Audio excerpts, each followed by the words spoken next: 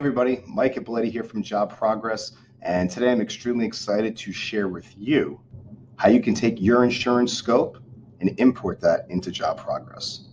So let's go ahead and take a look. First things first, we know that we have our insurance scope documents here, regardless of who you're grabbing it from, or even if you were creating it yourself. You could go ahead and take these documents with all those line items and actually import those into JobProgress right into an insurance scope worksheet. Let's take a look at how we do that. So let's go ahead and open up our job. We have Erica Klaus here. Your next step would be to click on Estimating on your left-hand side and to hit our Create Estimate button. From here, we're going to go ahead and choose our insurance option. And this is where you can actually grab one of your files, click it, drag it, and drop it directly into your insurance scope module. So from here, it's going to take all those line items, reformat that, and populate that into our insurance scope worksheet.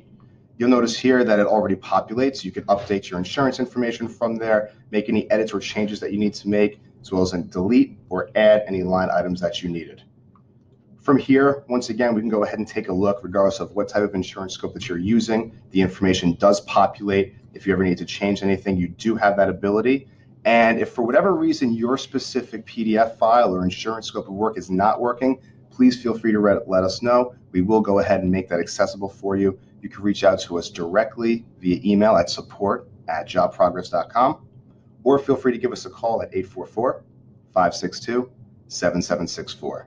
Again, thank you. My name is Michael Ippoliti from JobProgress, and this was a quick demonstration and tutorial on how you can go ahead and take your insurance scope, save that file up, even update your job insurance from it, as well as access and edit any of the information that's already on there.